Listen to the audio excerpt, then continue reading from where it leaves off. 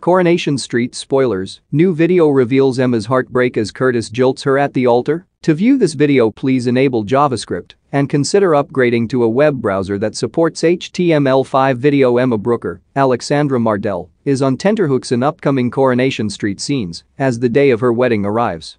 The barmaid is due to wed boyfriend Curtis Delamere, Sam Retford, who, up until last week, she believed was terminally ill. Curtis, however, is suffering from factitious disorder, and thus he's been lying about having a serious heart condition. Emma had no idea until Ruby Dobbs swallowed one of Curtis's so-called heart pills, and thus she took the child to the hospital. While there, however, the doc informed her that Ruby had swallowed a vitamin. This, coupled with several other doubts in her mind, led her to believe that Curtis had lied about his condition. She wasted little time in confronting him on the matter, but Curtis successfully lied his way out of the situation. Emma, however, was unable to stop thinking about her doubts, and therefore she met up with her beau's dad and finally discovered the truth.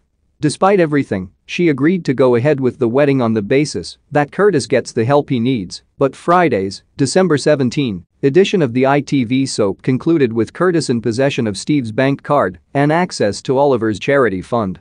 50 new EastEnders images reveal Gray busted, huge affair shock, and Rocky exposed.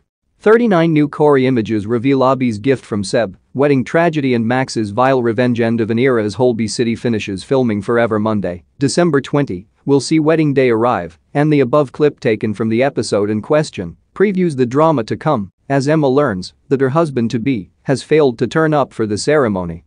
Has Curtis done a runner with the money? Has he left Emma at the altar?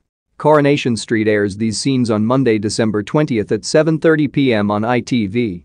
If you've got a soap or TV story, video or pictures, get in touch by emailing us soaps@metro.co.uk. We'd love to hear from you. Join the community by leaving a comment